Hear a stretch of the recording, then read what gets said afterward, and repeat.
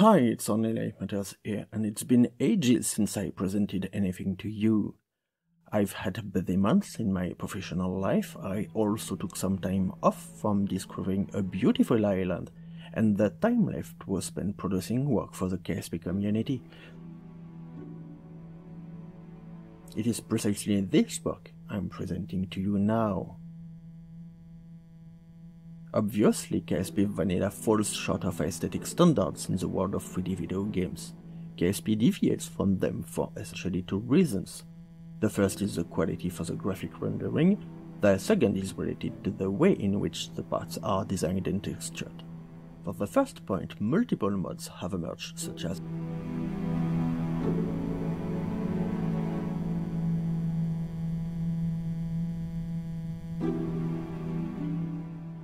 sometimes grouped in packs like Spectra or Astronomer Visual Pack. For the second, there are mainly two solutions. You can install the excellent Restock mod, which redesigns almost all of the stock parts, or you can color them yourself. It's these features that will interest us today. At the very basis of my work, we find a mod, Textures Unlimited. This mod does nothing on its own, but provides the means for other mods to play with textures applied to parts, including shaders allowing for metallic and reflection effects. Next, we find Textures Unlimited Recolor Depot. It is therefore based, as its name suggests, on Textures Unlimited, and provides a tool capable of changing the color of parts.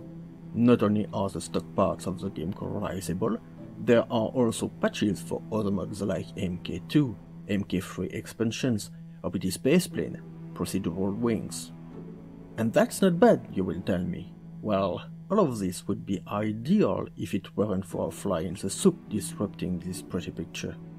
Parts from the Making History and Breaking Ground DLCs are not supported. So that's where I come in, and I've spent several weeks doing this work. It was not easy. I had to learn to manipulate textures, DDS files, and understand how to apply additional definitions to the existing parts. Here's the result through a few sequences which are only intended to show the interest of the mod.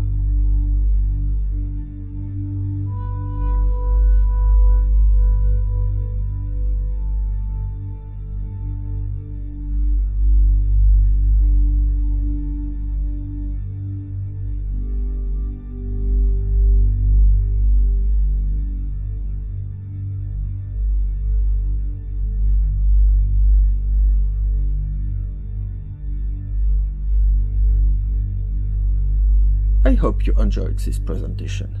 To help me grow the channel, thank you for liking, commenting, and especially sharing this work. Take care, and remember to test is the doubt.